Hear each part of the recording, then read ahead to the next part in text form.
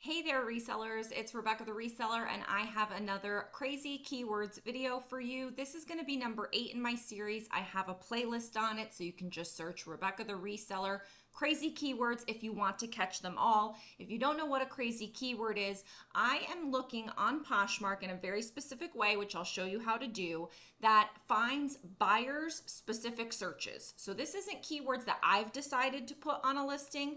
This is buyer searches. So they are asking Poshmark to serve them up results for this particular search. And I've got many different options to share with you. And so let's just dive right in so you can see what I'm talking about. You can get to this search area clicking on any listing. Many of you ask me, what's my closet? It's actually linked in my free reseller resource guide, which is down below. So if you've not downloaded my free reseller resource guide, you should totally get it. It's packed full of my video library on every topic. It's got discounts, it's got resources, it's got all my Amazon favorites, it's got everything you need.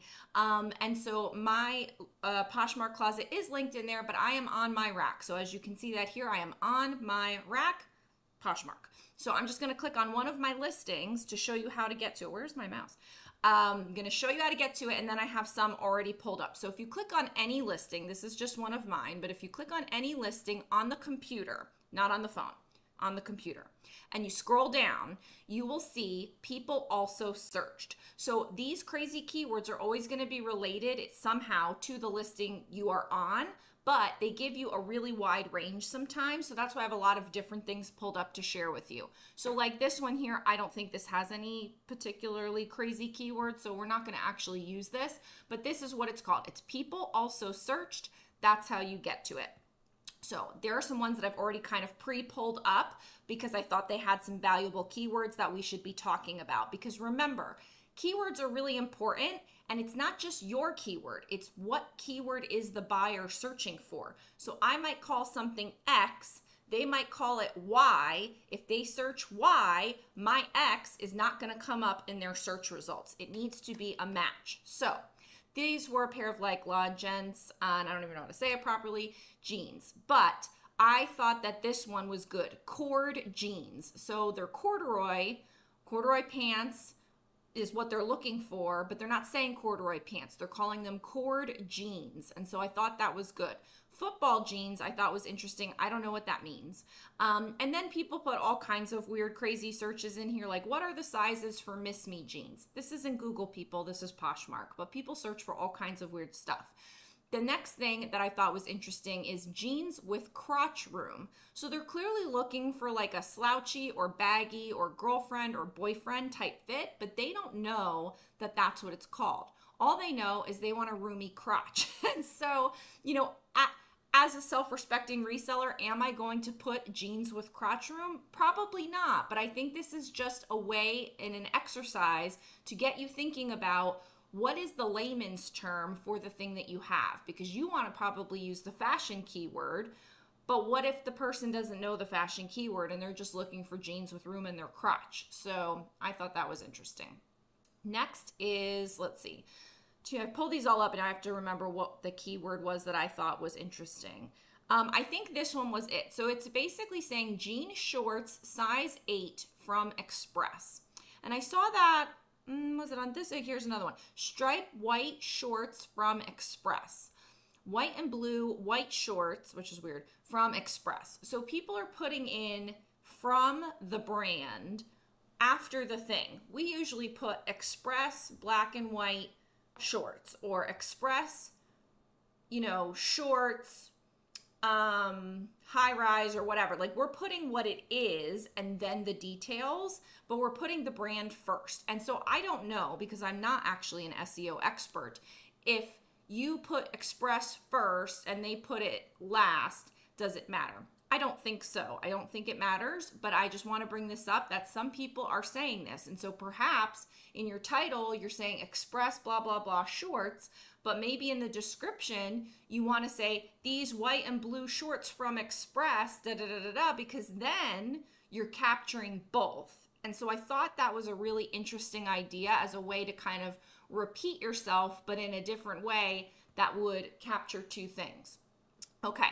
Next, I thought this was interesting, and it may have come up in another crazy keywords video, which is, these were like mother jeans. So it's mother jeans sale. Now, I have used the word sale for different reasons in listings as a keyword. And so I've gotten away from it as I've kind of streamlined my listing process and my listing template. But this is something that makes me think perhaps I want to start including it again. Now, it doesn't mean it's going to be a good keyword, because anyone could put any word in their listings. It doesn't mean it makes sense. And so then buyers get frustrated. But having the word sale along with the other keywords in a listing might make you come up if somebody's looking for a sale on mother jeans. Now, you know, everything's on sale on Poshmark because nothing's at the retail price. Everything is some kind of discounted something. It's all pre-owned or whatever. But I think that some people want the deal. They want the sale. They want to look for someone having a sale. And so that might be a good keyword to add. I think all of the other ones were like just the names. So we don't need to worry about that. Next up, helmet lang, chiffon, you know, that's good, obviously. So wrap top, I think, was the one. So wrap top, because for me, it, you know, is it really a wrap top? Is it a faux wrap top? Is it a surplice neckline? So I think I just brought this up because of wrap top, because obviously you think of wrap dresses often, but a wrap top, you know, sometimes it crosses over. Sometimes it's a true wrap top and sometimes it's a faux wrap top. But I thought that was good. Oh, here's the other one. Helmet lang long sweater. This comes up often, and I feel like it's important to put in every video because I never know who's just finding me for the first time. Long. People search long for everything. It comes up all the time. And so if you had put tunic length, or if you put car coat, or you put maxi dress or maxi skirt or floor length gown, someone out there doesn't know those keywords and they're searching for long. They want a long sweater instead of a tunic length sweater. They want a long sweater or a long dress instead of a maxi dress. They were searching long. So I thought that was good to highlight. And again, some of these are crazy. Some of these are just, let's start getting into the buyer's mindset and thinking, how are they searching for this item that I have? I know what I want to say about this item, but what did they say about this item? That's who I need to reach. And you want to have all your keywords hit as many of those buyers as you can, right? Because somebody is going to know it's a maxi dress. Somebody is going to call it a floor length gown. And then somebody's going to call it long.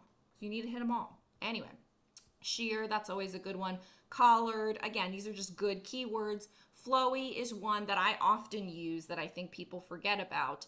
Flowy is a good one. I think that was, I think that was it. Because again, the other ones are just regular keywords. They're not anything particularly crazy or special. What was the one I was looking for here? Okay, so backless I think is good because people might put different things for that. So backless is probably a word I would put, but someone might say something else. I can't really think of what right now, but I feel like I don't see backless often. But then here we have cutout, so that's important. So I think there's just different ways for, you know, just other synonyms for these kinds of words. And I thought backless was a good one to bring up. No back, cut out, that kind of thing. Okay, this one I thought was interesting, and I'm going to actually click on it and see. It's envelope skirt. And I think I know what it is. I think it's basically something like this where it kind of wraps over, but I was curious. Yeah, that's what it is. I just wanted to see what people were saying it was in case it was something else that I didn't know. But yeah, that's exactly what I thought it was. So an envelope skirt. So it's shorts, looks like a skirt, but it's wrapped over the top. And so it's an envelope skirt. Now that's a new term for me, but I kind of, you know, like I said, I knew what it was, but I thought that was an interesting one because again, someone's saying envelope skirt. Someone else is going to say wrap shorts or skirt with shorts wrap. Someone might call it asymmetrical because they, you know, cross over asymmetrically. So there's lots of ways that one could go wrong with something like that. So envelope skirt, I thought that was a good one. That was the one I pulled up. Okay. Uh, distressed sweater. So not something that you usually think of. Obviously, maybe it's got holes and things like that, rips, tears, on purpose, of course. So distressed, usually I think of for jeans, but distressed sweater I thought was good.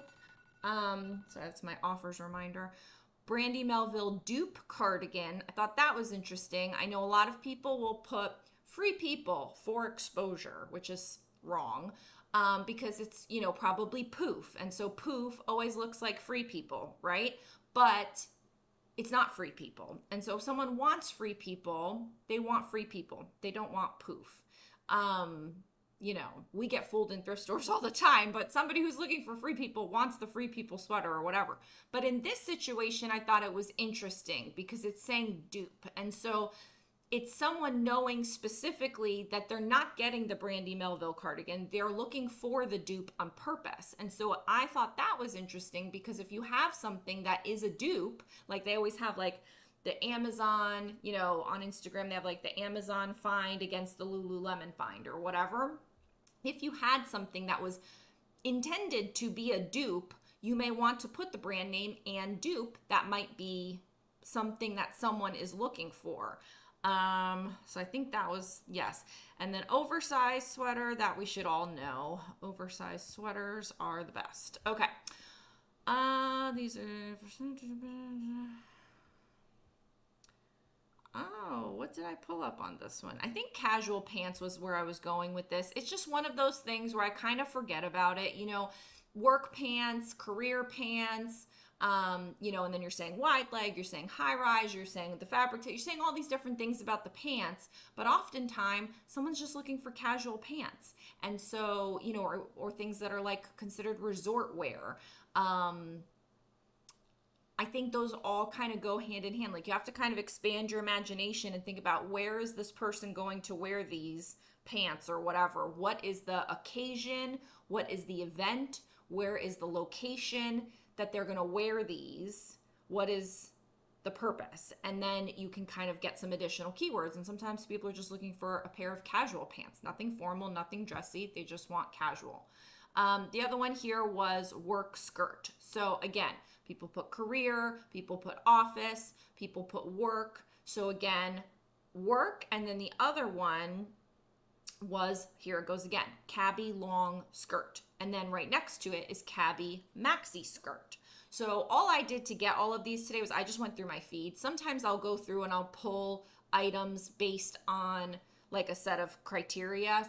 It used to be sometimes when I do my Bolo Brands videos, things that sell for $50 or more, I would do the Bolo Brands video and then I'd take all of those listings and I'd just see what kind of crazy keywords were underneath. And so that works out a lot of times. But today I just went through my feed and pulled random stuff. So that's why these are the things that came up.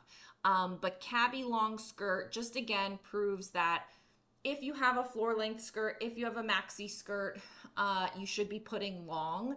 It kills me, it pains me, but you should put it because so many people are searching for it because they just don't know the actual terms. And so you want to sell to those people too.